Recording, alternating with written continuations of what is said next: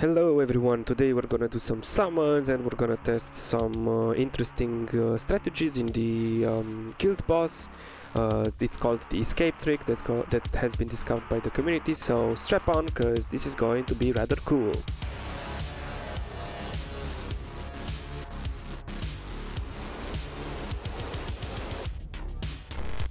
So let's start off with the summons. Ever since I pulled for Hatssut and I actually got her, I managed to actually gather up some more resources for summoning, and since this is an amazing banner and I could use Artemis as well, I really want to pull. And then we're gonna switch it up back to the guild boss and do the escape trick, and I'm gonna explain it to you guys in case you haven't heard about it already. So let me just quickly gather up some rewards over here, and then maybe go into the guild, because I think I can complete the promotion raid 3 times. Actually, let's go to the promotion raid 3 times, because that's going to provide me with some extra summons. So the auto fights for the promotion raid has been completed. Let's complete the quest as well, so we complete the weekly and we go towards the weekly, we get the extra summoning shard, and let's go. So I am about 93 or 95 summons into PT until since my last legendary, so that was Hatssut. I also have one divine. We are 15 summons into the divines, so we might actually get another legendary here.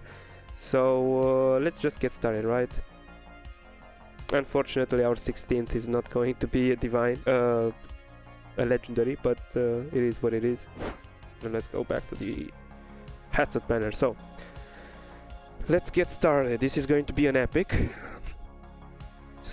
I'm hoping for an Artemis or another Hatssut, who knows, even though Hatssut dupes aren't that great, but I'm really hoping for an Artemis. I don't think I created the video, but after I got Hatssut, I pulled for around 30 more times and I got a crush.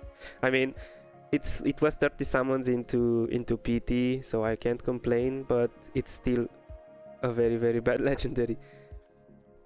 Okay, so we've done 30 pulls. That would make 123 summons into PT. Greed, nice.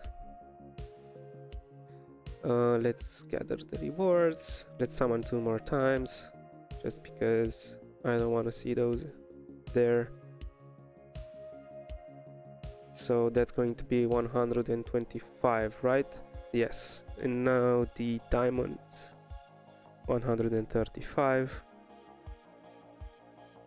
In case I don't get a legendary, it is what it is. At least I'm getting myself closer to PT for the next banner, or whatever it's going to be.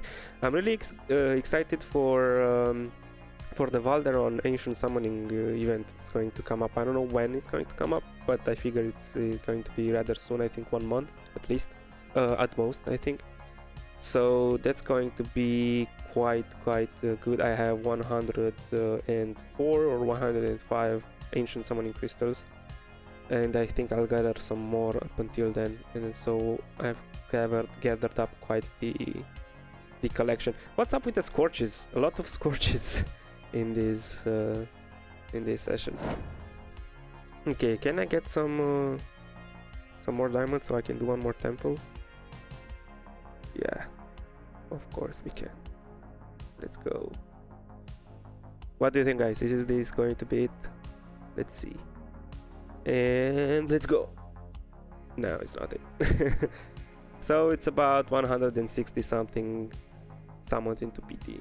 So I'm fairly close to PT right now.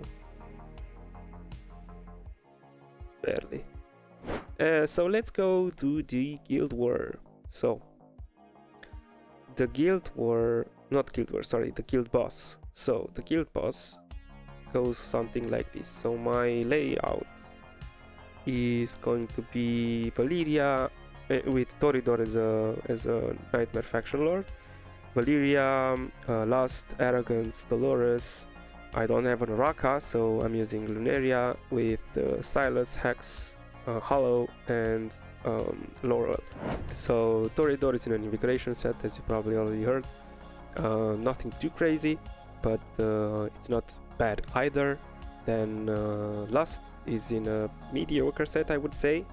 She's an Infernal Roar full set. She's crit capped with plus 163 crit damage. In my opinion, too little attack speed, but it is what it is. Probably this is why she's shown to be only at 17 kpp. Then Valeria is in wisdom set. She was in Soulbound Arcana, but I gave it to Miss Hatssut, and I think this set is also quite decent. With two ancient pieces over here, she is having quite some decent stats, like almost 200 plus crit damage, and quite a bit of attack speed. Not too much, but at least it's more than 30, right? Then we have Mr. Arrogance. Again, nothing too crazy here either. He's in a Soulbound Arcana set, crit capped. He has a lot of attack, an extra attack, plus 13.8k. Has quite a little bit of attack speed bonus, and he's almost crit capped. I don't really need to be crit capped at this point. He has too little crit damage in my opinion, but it works so far with the gear I have. And Dolores is an invigoration set as well. I focused my Dolores to have as much extra attack as possible. She's currently at 12.3k almost, so that's in the optimal range. If you don't know, she is going to provide an optimal amount of extra attack to the surrounding heroes at around 12 plus k attack. So Lunaria, also in an invigoration set. Basically she's just a filler hero that's supposed to improve somebody in the team. Silas, he is in an Infernal Roar set, of course.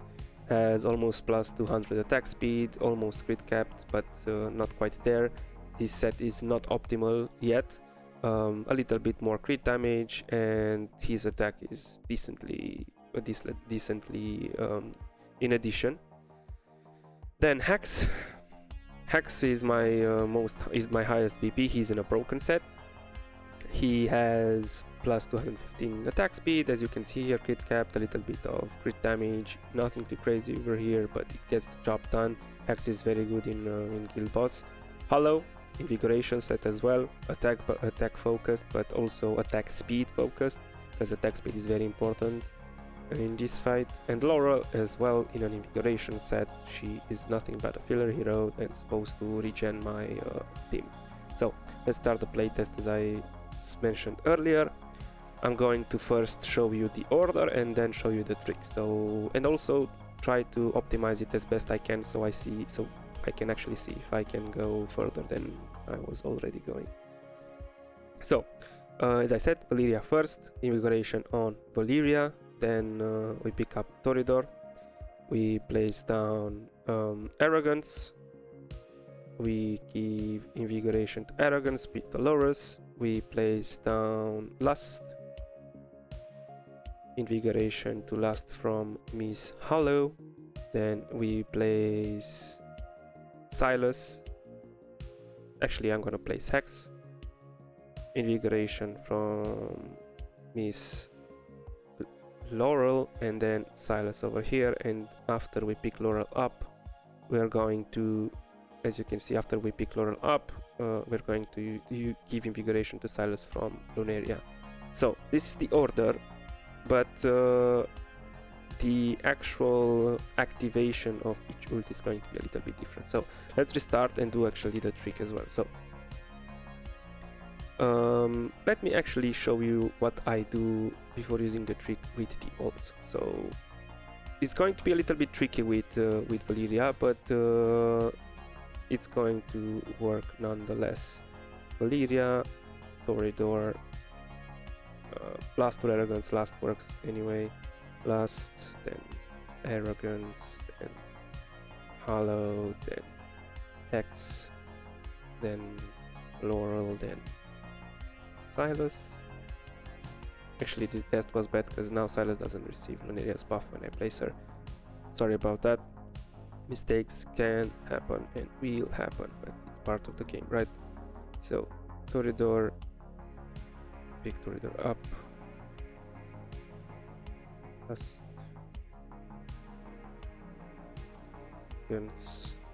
Hollow,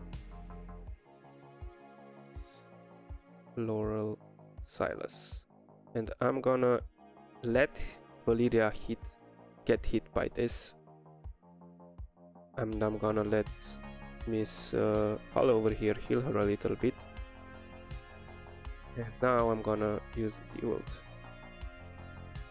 Hopefully that's right. So we also use Lust, we also use Hex, we also use Hollow, Silas, and now we're gonna use Dolores. As soon as she pops up, we pick up Miss Laurel, we put down Miss Lunaria to give the invigoration bonus.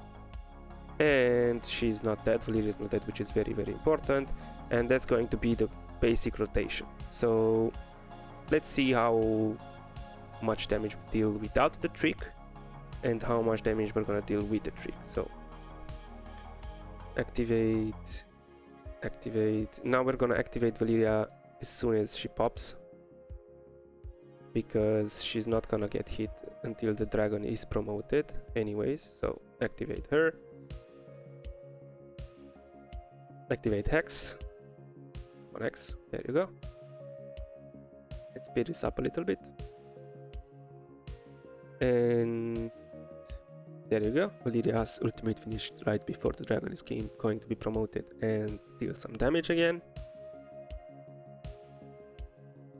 Then we're gonna wait for Hollow.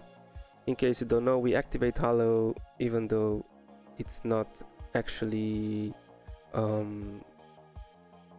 even though the ultimates are being used, like Hex is right now, just because Hollow regens the actual energy even though the ultimate is being used, so that's useful. As soon as we pop the ults like Hollow and this one, we're gonna wait for Silas and Dolores, and then we're gonna pick up Lunaria, put down Laurel, pick Laurel up, and put down Toreador. We're not activating Valeria yet, we're waiting until the next meteor, because at this point she is going to die if we activate her too early. And now the next meteor is going to come up. There we go. We are activating Hollow again, we're activating Dolores, we're activating Lust. Soon we're gonna activate Silas.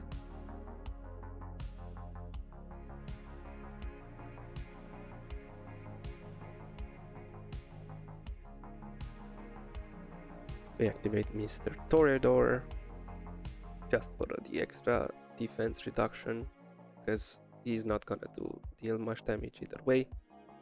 It's just a filler. So we don't activate Valeria just yet. We're gonna activate Hex and Lust. We're gonna wait for each ultimate,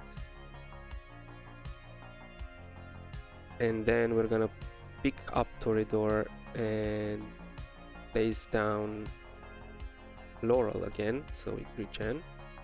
Now we put down Lunaria back.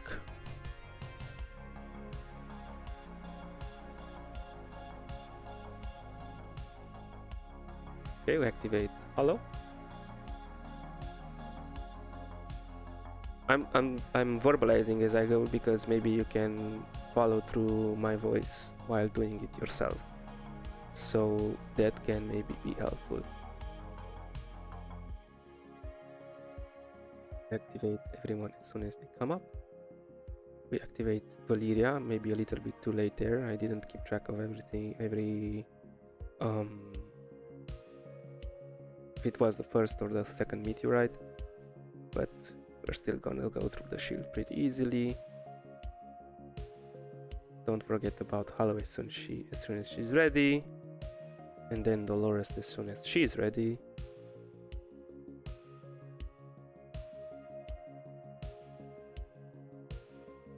So we could have waited a little bit on the Dolores, because right now she buffs only Hex. But we're gonna have Miss Laurel up soon, which is... We're gonna wait for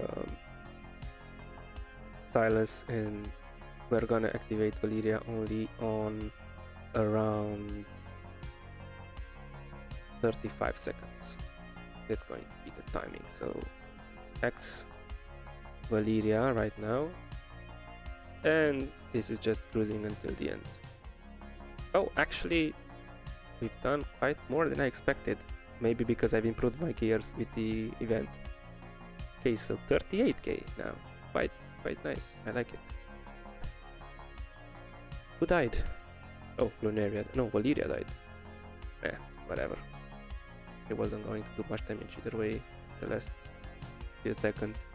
Wow, so almost 40k. I'm quite impressed. Okay, so let's see how we are doing with the actual... Yeah, sure, why not? Let's see how we're doing with the actual streak. So Lust did the most damage, then Hex, then Arrogance, then Valeria, then Silas. Silas surprisingly low, but probably because we've given him the Lunaria Invigoration a little bit later. Probably this can be optimized, like maybe if I switch the order around a little bit, but so far it's alright. So let's play test it again with the escape trick. The escape trick is going to look something like this. You place down the hero. As soon as you place it down, you escape, and then hover around the next hero that you want to place it down, escape, and so on and so forth. You're supposed to use the escape button in such a way that it makes it very smooth when you auto fight it. So let's start and skip. So we place down Valeria first. Valeria, where you are. Valeria, bam, bam, escape. And now we hover, we want to place Toreador first down, right? So Toreador, bam, escape. He's gonna be placed down. As soon as he plays down, bam, click on it, escape. Now you saw that I pressed on the pickup button because we placed down Toreador only for the invigoration buff. Now we know we're gonna place Lust. So escape, Lust, place down. Now we know we're gonna place Dolores. Now we know we're gonna place Arrogance. Now we know we're gonna place Hollow. Now we know we're gonna place Hex, right? And we're putting it there. Now Laurel for the invigoration buff. Oh, I messed it up a little bit. Now Silas. Wait for Valeria to get a little bit of healing. Now we use the ults.